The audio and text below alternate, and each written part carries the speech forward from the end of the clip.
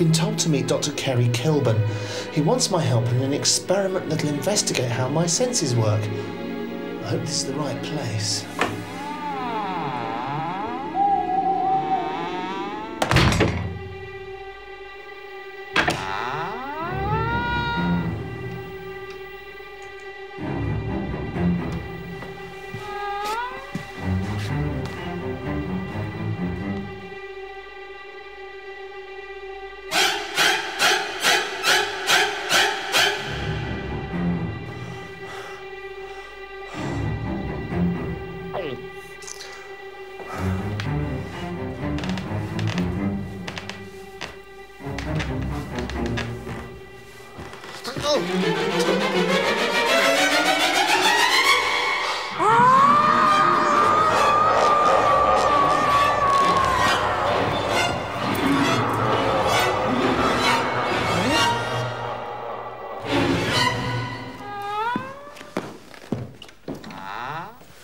Dr. Kilburn? Howie, come in.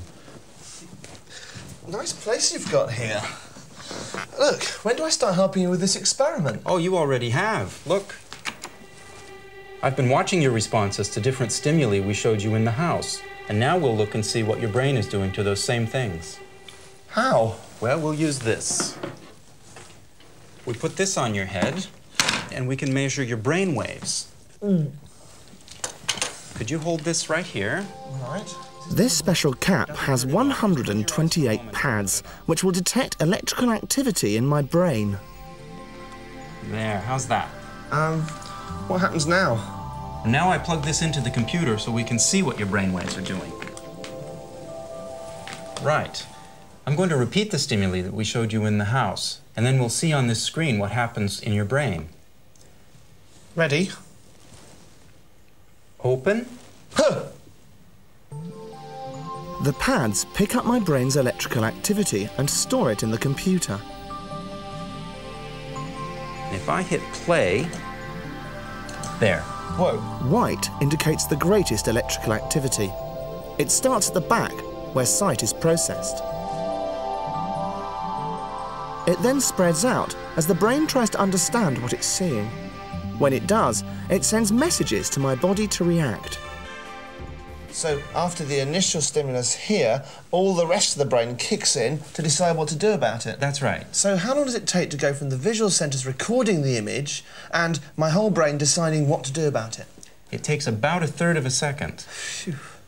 And that's exactly what was happening in the haunted house? Yes, that's right. Look, you saw the candles and shadows. Your brain worked out that this is probably dangerous, and it told your body to get you out of there.